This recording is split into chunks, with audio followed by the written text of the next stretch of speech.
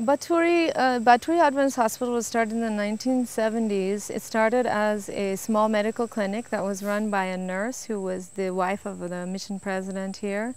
And then in the 80s, we had a Romanian doctor, Dr. George, who came and turned it into a hospital at that point. And so the hospital has very minimal materials. I think we have 2 stethoscopes in the whole hospital.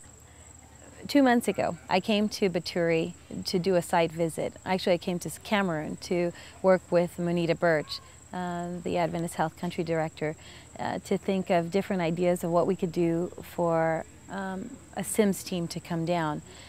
So we decided a health fair would be a lot of fun. You bring balloons and streamers. It's something that the community had never seen before. The hospital staff had never done a health fair before. SIMS had never participated in a health fair before, but we thought it'd be a lot of fun and maybe a little bit chaotic, but it would be fun overall. So we thought, let's try to work on that. So when I came in September, I came to do initial assessment, talk with the physician to find out what were some of the health needs in the community and what were some of the other issues that we could work towards.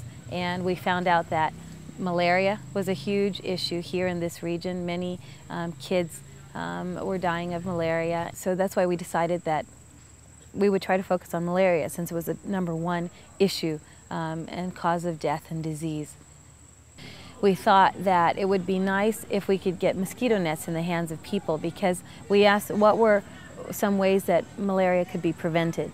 And the 2 effective ways are spraying, and the other is having people sleep under insecticide-treated bed nets.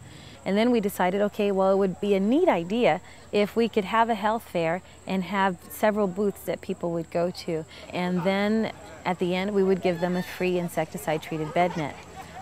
These are the mosquito nets that we gave out yesterday. It says Super Moustiquaire. These are the mosquito nets, and then you have to fill the bag with water, and they had the treatment to impregnate it so that it could have the insecticide. Once enough of the population is using treated bed nets, then the overall prevalence of malaria in the population goes down, because what happens is that when the mosquito comes into contact with the bed net that's treated, it dies, because it then comes in contact with the chemical.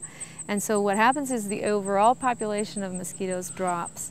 And so then actually even people who don't sleep under bed nets benefit from a bed net campaign. Engele. This is Engele here.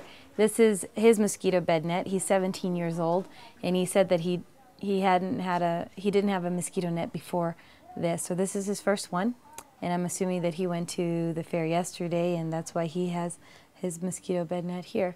This is Apuma Julien. She has 3 children.